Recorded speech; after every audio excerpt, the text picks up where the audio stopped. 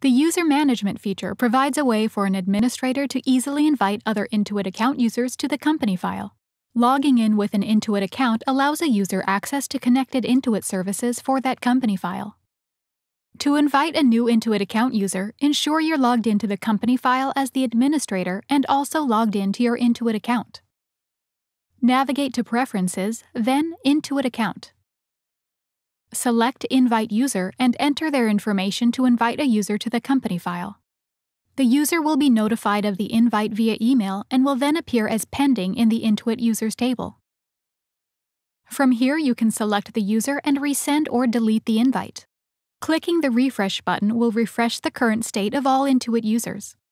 Once invited, the user will receive an email to accept the invitation. Selecting Accept will prompt them to sign into or create an Intuit account. After they've accepted the invite, the user's status will change to User in the Intuit Users table and they'll now have access to the connected Intuit services.